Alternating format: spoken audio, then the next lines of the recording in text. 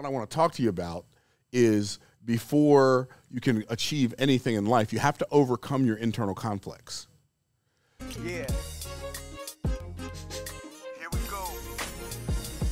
You see, I got where I am because someone reached out a hand. Help me to stand, be an independent man. Because I'm standing on the shoulders of a giant. The shoulders of a giant, y'all. I'm thankful. And internal conflicts come from the fact that we have so many different influences in our lives. And so what we have to do is we have to become more intentional about the influences that we actually give the power to, because if we don't, then we got all these different mixed messages coming from all these different places, and it's like trying to drive a car in two directions at the same time, and you just can't do that, right? A car is designed to go in one direction at a time. Well, a human being is designed to go in one direction at a time. The Apostle Paul said, "This one thing I do, forgetting those things which are behind, I press toward the mark of the high calling of God in Christ Jesus." He said, this one thing I do. And it doesn't mean you only do one thing, but it means you don't have a split focus and a split attention and a split intention. A lot of times people will ask me to do something, and I'll tell them no, just because it conflicts with what I know my purpose is. Not that there's necessarily anything wrong with it. It just doesn't add any energy to the direction of my intention. And so I have to say, no, I'm not going to do that. So in James, a lot of people take this out of context, and I want to give it, I'm going to read it to you first, and then I want to give it to you in context. It says, in verse 5, it says, "If any of you lack wisdom, let him ask of God, who giveth to all men liberally, and it upbraideth not, and it shall be given him." Now, a lot of people think that's just saying, well, if you lack wisdom, general wisdom, that you should ask God. Well, that's true. If you lack general wisdom, you should ask God, right? Why? Because the fear of the Lord is the beginning of wisdom, right? So understanding the greatest perspective that exists on earth is a perspective that exists from heaven. Are y'all tracking? So the greatest perspective that exists on earth is not a horizontal perspective, but it's a vertical perspective. And we have the ability, because we have the Word of God, we have the ability to gain that perspective while we're on the earth. And if I have a perspective that's from up here and everybody else's perspective is down here, that gives me an advantage because I can see more of the floor. Does that make sense? And so that verse is not just talking about general wisdom, even though I think it applies to general wisdom. That's not specifically what it's talking about in the context. So I want to make sure that y'all understand I'm not taking the scripture out of context, right? The context that it's talking about is the wisdom to go through trials joyfully. That's the wisdom that this verse is talking about we should be asking God for. The wisdom to go through trials joyfully. Because it says in James 1, James, a servant of God and of the Lord Jesus Christ, to the 12 tribes which are scattered abroad, greet him. Why were they scattered abroad? They were scattered abroad because they were being persecuted by the Romans. Okay? He said, count it all joy. And I've covered this before, so I'm not going to go into great detail. Count is a perspective word. It means assign this meaning. When you look at this, you assign a meaning to this that will bring you joy. Doesn't mean you love trials. I don't love trials. Does anybody here love trials? You love it when your car breaks down in the middle of the night in the rain and there's no one around to help? No, nobody likes that. You like it when the doctor says, well, I've got bad news for you. You got this disease, blah, blah, blah. No. You like it when the boss says you're fired, or if you own a business and your biggest contract says we don't want to do business with you. Nobody likes that, but we can still count that as joy. And it says, my brethren, count it all joy when you fall into diverse temptations. I want you to notice there's not a period at the end of that phrase. There's a semicolon or a colon. I don't have my glasses on. I think it's a semicolon. Knowing this, that the trying of your faith worketh patience. Now there's a period. So what does that mean? That means knowing this. Knowing is a perception word. Counting is a perspective word. Knowing is a perception word. So counting means this is what you assign the meaning to be, but knowing means you can only count. You can only define this thing as meaning this if you know what you need to know. So you can only count like you're supposed to count when you know what you're supposed to know. Your perspective can only be right when your perception is right. If your perception is off, your perspective is going to be off. And we live in a world of people whose perspectives are off because their perceptions are off. They don't know what they need to know, so they can't count how they're supposed to count. Count it all joy. Knowing this, that the trying of your faith worketh patience. What does that mean? The reason I can count it joy when I go through a trial, regardless of what the trial is, the reason I can gain joy through that trial is because I know that God is getting me ready for something that he already has ready for me. Right? So God is using the trial to make me stronger than I am right now, so that when I get where I'm going, I can stay longer than I would have if I had not gone through this trial. Are y'all tracking? Okay. So it says, knowing this is the trying of your faith worketh patience. And then it says, but let patience, by the way, the word patience means persistent, consistent endurance. You don't need persistence if the trial is not long. If the trial's not hard, you don't need persistence. The only reason we need to persist in something is because it's hard. Nobody needs to tell you to persist. Just keep on eating the ice cream. Nobody needs to tell you to do that. But if you're working out, somebody has to tell you to persist, right? If you're doing something good, it requires extra intention. And so he says, if you're building a business, it requires extra intention. It's easy to want to quit. Like all of us have. I think there's somebody at the door, y'all. No, that's Rob. That's Rob. I think it's Rob. We're all good. So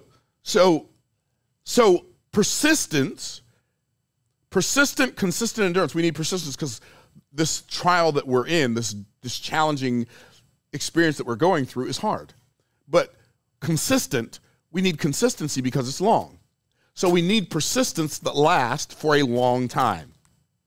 Anybody can have high energy in the first quarter, but it's the team that has the high energy in the fourth quarter that wins the game, right? Don't run out of gas in the last quarter. Don't run out of gas when you're almost across the finish line, right? So he's saying, count it all joy when you fall into diverse temptations, knowing this, the trying of your faith worketh patience. Then it says, but let patience have her perfect work. What does that mean? It means let the trial do what God ordained for the trial to do when he ordained that you go through the trial. Dear God, please get me out of this trial. God's like, I just put you in that trial. What you talking about? Get you out. I just put you in there. God doesn't have that voice, I'm sure. But anyway. But y'all get what I'm saying, right? This trial that you were in, this difficult thing that you're in, I put you in it so it can work on you. Or if God didn't put you in it, because sometimes the enemy puts you in it, right? But the enemy can't put you in it without God ordaining that he put you in it. That's why Joseph was able to say to his brothers, you meant it for evil, but God meant it for good. God meant your evil for my good. What? Let's go. So he says, let patience have her perfect work. Why? That you may be perfect. That means mature. And entire. That means complete. Wanting nothing. Lacking nothing. Then he says, but if any of you lack wisdom, let him ask of God. In other words, if you lack the wisdom, the applied knowledge to do what I just told you to do, ask God for it. You don't know how to, if you don't have the wisdom to go through the trial and last through the trial and count it all joy while you're in the trial, ask God for wisdom. Okay, so that's the context. That's the interpretation. But with Scripture, we have to understand that the Scripture is infinite. One of the reasons it's infinite is because there is one interpretation. There's no Scripture of any private interpretation. The Bible means what it says, and it says what it means. And I love what my daughter always says. It can never say what it's never said. It can never mean what's never meant, right? And so when it says, if any of you lack wisdom, let him ask of God, it's telling us that that's what we should do. And then it says, who giveth to all men liberally and upbraideth not, and it shall be given him. In other words, when you ask God for wisdom for the thing that you are dealing with, he's not going to chide with you. He's not going to say, what do you were here asking for wisdom yesterday. Get out of my face. God's not going to say that. Right? So there's one interpretation, but there are many applications. The interpretation is when you're going through a trial, and you don't know how to count it all joy, ask God for the wisdom to have joy in the trial. Ask God for the wisdom to have patience while you're in the trial, and ask him to give you the strength to let the trial do what the trial was ordained to do while you're in the trial. Don't just start begging to get out of the trial. Maybe he wants you in that furnace so he can show up and shine with you in that furnace so other people can see the God you say you serve instead of just hearing about it. How many of y'all picking up what I'm putting down? Wave at me, my people.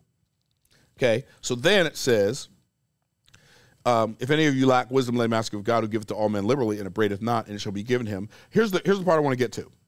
But let him ask in faith, nothing wavering. That's a tall order. This is not one of those prayers, Lord, I believe, help thou mine unbelief. This ain't that kind of prayer. Ask in faith, nothing wavering. Ask with the conviction that the answer has already been given. Ask knowing. It's so interesting. If I see, especially, by the way, you want some trials? You want to stack up some trials? Start a business. Can I get a witness? Right? Yeah, you want some trials? What? It's madness. Right? So let him ask in faith. I see new people get started in business. And the biggest problem, one of the biggest problems I see is they have too much doubt mixed with their faith. The word faith, by the way, in Scripture comes from the Greek word, in the New Testament comes from the Greek word pistis, which means a system. So faith is a system. What does that mean? What kind of system is that? Faith is a system. In fact, which says, let him, he that waiveth, where was I? Let him ask in faith. There it is again, pistis. And it says in the Strong's, moral conviction of a religious truth or truthfulness of God's religion or a religious teacher, especially reliance upon salvation, abstractly consistent profession by extension, the system of religious gospel truth itself, assurance, belief, faith, and fidelity. What is the system of faith? The system of faith is God is a God who put a restriction on himself. God put a limitation on a limitless God. What is the limitation God put on himself? He cannot lie. It is not that he will not lie. It is that he cannot lie. And there's a difference between will not lie and cannot lie. There's a difference between has not lied and cannot lie. There's a difference between does not lie and cannot lie. Cannot means cannot. And the reason God cannot lie is because the word for truth, God's word is truth. Jesus said, I am the way, the truth, and the life. The Spirit of God is called the Spirit of truth. John wrote a letter to the church and said, I have no greater joy than to hear that my children walk in truth. See, we live in a world that is filled with error. And we live in a world that's so filled with error that now all of the evil forces that exist are fighting tooth and nail to silence truth. Do you understand that truth never has to silence a lie? Why? Because a lie will eventually be made self-evident that it is a lie. One of the reasons that chattel slavery lasted so long in the United States of America is because it was against the law to speak out against it. There was censorship against slavery. Now, it's interesting when they say the only thing we learn from history is that we learn nothing from history, right? But now we live in a world where, the concept of free speech is only now a concept because you're not allowed to believe anything anymore. You're allowed to believe something until the consensus of the world system says you can't believe it anymore. Like, you look at the situation with Kyrie Irving, for instance, Kanye West. They are being censored by mob. It's like a business. It's like a societal, modern day analogy to a lynching. Same thing. Same thing happened then. You weren't allowed to speak out against it, so now the mob can rule, right? And now you've got like Kanye West, I mean, not Kanye West, Kyrie Irving. I'm going to talk about his in particular because he posted a link to an Amazon video in a tweet. And Nike cancels his contract. You know why? Because Phil Knight is a coward. That's why. And truth is not popular in a world of error. And you say, why do you say Phil Knight's a coward? He capitulated because he was afraid of all the noisemakers. It's interesting. We think that the world believes all of this ridiculousness that's going on in the world because the people who don't believe it are silent. And the reason you're silent is because people are scared that they're going to get canceled. Well, you can cancel the trumpet, but you can't cancel the truth. As my dad would say, the truth is the light, and the light shines all over. And the reality is, they cancel, like Nike canceled his contract. The Brooklyn Nets, or whatever the name of that basketball team is, they suspended him for 5 games. This is so stupid. This is so cowardly. It's one of the weakest. We live in such an era of cowardice and capitulation to loud noises. Anyway, I don't have any opinions about any of this stuff. If I did, I'd never voice them in public. But whenever somebody is being silenced, I'm always suspicious of the people who are doing the silencing. I would recommend you do the same thing. Because the reality is, they don't really care that much about the content of the movie that Kyrie Irving posted the link in. They wanted to silence the voice of somebody that a lot of people know who they are, and a whole bunch of people could jump on the bandwagon. Because the reality, if they cared about that much about it, they'd be canceling Jeff Bezos. Real talk. Anyway, you say, Myron, what does that have to do with anything? God is a God of truth. So faith, I don't have faith in faith. I have faith in the one who is faithful and he cannot lie. And I would recommend that you have faith in the one who is faithful and cannot lie. It's interesting to me that the world system wants to lump homosexuality, which the Bible calls an abomination. It doesn't even call it homosexuality. It calls it sodomy. Wouldn't it be interesting if you just called it sodomy instead of changing the language and making it homosexual and then making it gay, right? Sounds happy, right? Implying that people who are not homosexuals are miserable. That's the implication of changing language. Why? Because Satan is the master at changing language and changing the meaning of words. Say, Myron, what does that have to do with anything? Well, it has to do something with the fact that the ultimate objective is to end human life. The thief cometh not but for to steal, to kill, and destroy. 2 men can't produce life, and neither can 2 women. That's interesting. So the reason the enemy loves homosexuality so much is because it's anti-life.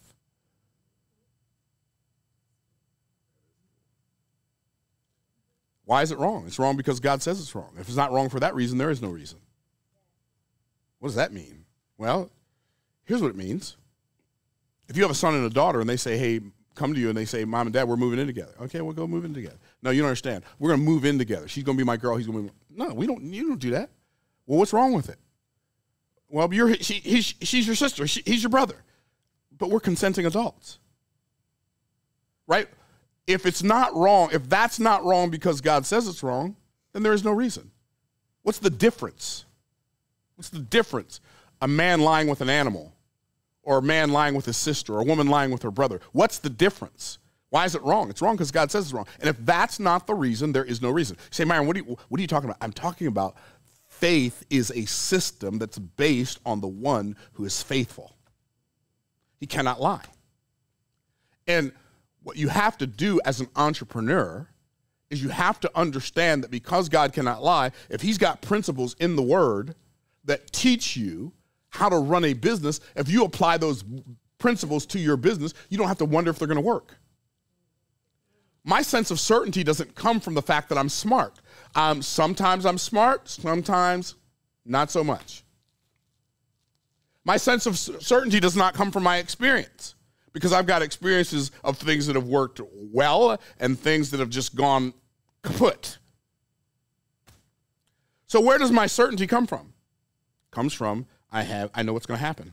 Why? I have a book of precepts and principles and practices and promises and prayers and prophecies and patterns and parallels that give me the ability, it gives me the ability to make predictions about outcomes in the future, so I can position myself on the path of prosperity. The word prosperity means flow. I can position myself on the path of the flow so that by the time the blessings get there, I'm already there, buckets in hand. I'm not chasing a trend.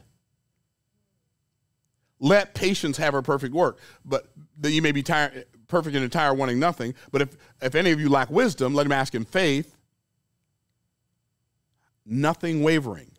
Nothing wavering. Faith without waver. Wow. It's interesting that it says without nothing wavering.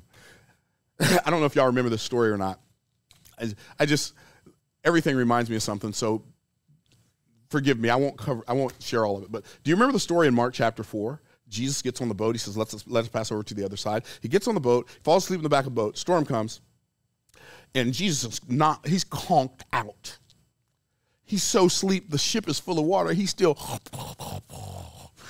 right? He's knocked out. The disciples, Master, wake up. Don't you care we're about to perish?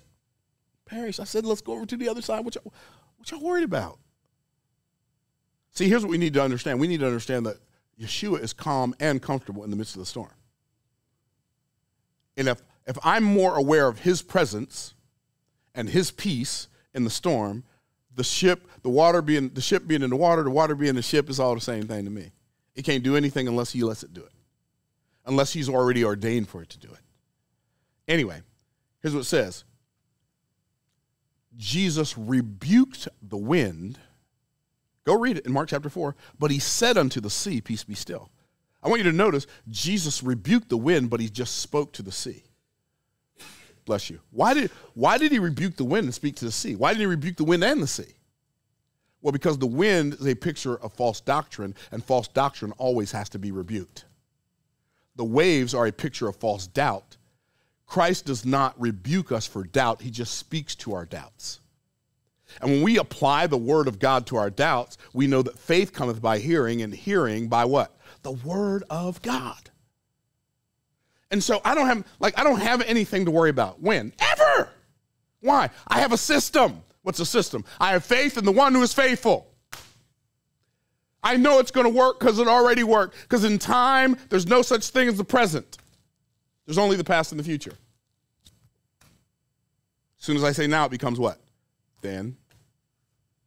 As soon as I say now, it becomes then. In the realm of time, there's no such, the present cannot exist in the realm of time. But guess what? In the realm of eternity, the past or the future doesn't exist. There's only the present. Eternity is the forever now. That's why God is the I am that I am and not the I was that I was or the I will be that I will be. It's a system. That's why he knows the end from the beginning, because the end is the beginning and the beginning is the end. And all of it is right now. I don't have to worry about what's going to happen. It's done. You say, Myron, what do you mean it's done? We are more than conquerors through him that loved us. I don't have to wonder how it's going to turn out. It's already turned out that way. Done, finished, completed. I read the last chapter. We've already won. Now, if I can understand the system and I can ask God for faith, nothing wavering. Why don't I want anything to waver? Because he that wavereth, watch this. This is what it says now. This is what it says. But let him ask in faith, nothing wavering. For he that wavereth is like a wave of the sea driven with the wind and is tossed. Now I want you to notice that the waves are driven with the wind. The doubt is created by the false doctrine. What is a false? It's a teaching that you believe that's not true. That's what the word doctrine means, teaching, right? So the winds create the waves of doubt. The winds of false doctrine create the waves of false doubt. Why do I call it false doubt? Because if you have doubt, you're not trusting the system. I'm not talking about the United States of America system. I'm not talking about governmental system. I'm talking about the kingdom system. Okay. So then it says, but let him ask in faith. In what? Faith. Nothing wavering. For he that wavereth is like a wave of the sea driven with the wind and is tossed. Let not that man think that he shall receive anything of the Lord. What man? The double-minded man. The one that has faith mixed with doubt. You must learn to abandon doubt because you trust the system of the one who cannot lie. So many people drive the vehicle of their experience of life. They drive their vehicle of the vehicle of their experience down the highway of life with one foot on the gas and one foot on the brake. And what we have to learn to do based on the system, we have to learn how to accelerate into the curves. I can't see around the corner, but he can because he's already there.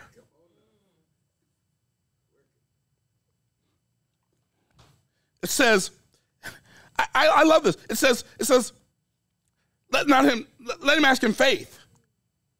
Nothing wavering, for he that wavereth is like a wave of the sea driven with the wind and is tossed. Let not that man think that he shall receive what? Anything of the Lord. A double-minded man is unstable, in all his ways. I need to be single-minded. I've got to learn to be single-minded. And once I learn to be single-minded, then I've got to practice being single-minded.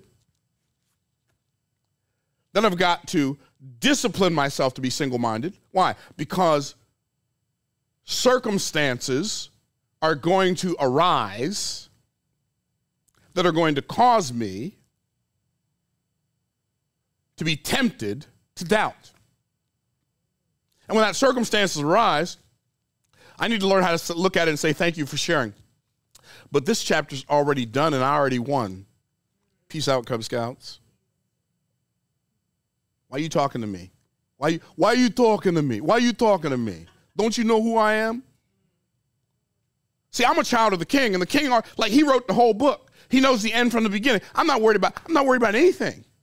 Anybody who has any power at all to use against me, the only reason they have that power is because God gave it to them. And if they're going to use it against me, they're going to use it against me to their own peril as long as I'm yielded to the king. What kind of world would we live in if followers of Christ trusted the system? What system? The system of a God who cannot lie. The double-minded man's unstable in all his ways. Stop mixing doubt in with your faith.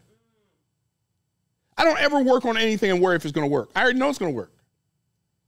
So you're going to work for me, it's going to work on me, but it's going to work. And if it don't work for me and it works on me, I'm cool. Because now that means the next thing I'm going to work on is going to work for me because the last thing worked on me. And see what happens, most people get in a situation, they're working on something, the thing they're working on doesn't work for them, they think, well, it doesn't work, and then they start over and they lose all the momentum they had when they got started. Like, my prayer, I would love for God's people to wake up one day and realize who we are based on whose we are. We'd stop sticking our toe in the water and we'd dive in the deep end head first. When Jesus, John chapter 9, when Jesus saw the blind man who couldn't see him, and he said, he went over to the man, and the disciples asked him, who did sin this man or his parents that he was born blind? Jesus said, neither hath this man sinned nor his parents that he was born blind, but that the works of God should be made manifest in him. So the man, here's what Jesus said, the man is not suffering his condition because of anything he has done or his parents are done. The reason he has suffered this blindness is so I could come and do this miracle. Some of the trouble, some of the trials that we go through in our lives are just God making room in our life for a miracle. That's all it is. And here's what it says. So Jesus said, he says to the disciples, now, you understand, this is so like religion, right? The disciples said, who did send this man or his parents that he was born blind? The man wasn't deaf, he was blind. They talking about his mama and his daddy right in front of him like he ain't even there just because he can't see.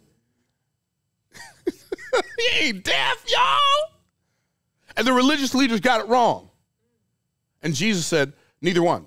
But I love it when Jesus upsets the religious apple carts. Neither have this man sinned nor his parents, but that the works of God might be manifest in him. And then it says, and then he spat on the ground. Can you imagine being in a sermon when a preacher just spits on the ground? But it got worse. He got down on the ground and started making clay of the spittle. Can y'all see their faces? In the Hebrew culture, according to the Old Testament, you touch spit, somebody spits on you, you're unclean until the evening. Jesus spits on the ground, gets down on the ground. Now he's taking dirt, which is dirty, and spit, which is dirty, and they're like, what's he doing? Right? I can see him cringing right now. Then, as if that ain't bad enough, he gets up. Like, what? Don't try to act like you'd be acting all normal if you were there. You'd be doing the same thing. You'd be like, did y'all see what he did? Oh, he spit on the ground. Then he with the fingers and then put it on the man's face. Nobody would be going home that day talking about preach a show, preach today. No, that ain't what they're going to be saying. And then he told the man, go wash in the pool of Siloam. The word Siloam means sent. Well, I've done some research on the pool of Siloam. It's really interesting to see, like, the water systems in Israel are mind-blowing, like crazy mind-blowing. Anyway, it says, go wash in the pool of Siloam. The pool of Siloam in its deepest end was 70 feet deep. You're telling a blind man to go to a place he may or may not have ever been, and when he gets there, he won't even know he's there. Jesus he didn't tell him how to get there. He said, go wash in the pool of Siloam. You know why? Because when we have an assignment, we are to fulfill the assignment and figure out the details on the way. Come on in. And figure out the details on the way. Stop worrying about, but I don't want to get started until I know how to go. I don't even know where the pool of Siloam is. I'm going to head that way as soon as I get me a map, get it programmed. Go wash in the pool of Siloam. And then he tells this man to get in the pool of Siloam and wash. What? What? You're telling a blind man to get in a 70-foot deep pool to wash spit clay off his eyes. That's interesting. But the man did it. He went, here's what it says. He went and washed and came seeing. He went blind, but he came seeing. Nothing Yeshua told that man to do was easy, but he did it anyway. And so what we've got to do is we got to learn to trust the system like that, with no double-mindedness. One of the reasons some of y'all are struggling in business is because you're too incongruent. You're like, well, yeah, if this works, I hope it works. Well, if it works, well, maybe if it don't, I'll just go back and get another job. Well, maybe I can get and you're always making contingency plans and continuing to play small because you don't understand how big the God is that we serve. Don't be incongruent. Be single-minded, not double-minded. Single-mindedness of purpose. A double-minded man is unstable in all his ways. I shouldn't be double-minded. What kind of mind should I have? I think it tells us in Philippians chapter 2. And I think it's verse number 5. Let this mind be in you, which was also in Christ Jesus, who being in the form of God, thought it not robbery to be equal with God. So he knew what his purpose was. He understood his identity. But watch this. He was made, Let this mind be in you, which is also in Christ Jesus, who being in the form of God, thought it not robbery to be equal with God, but made himself of no reputation. He wasn't concerned with what people thought about him. One of the reasons people are double-minded is because they are too busy trying to prove to somebody that they don't really need validation from, but they feel like they need validation from, that they are who they say they are. Like, lose your need to prove something to anybody.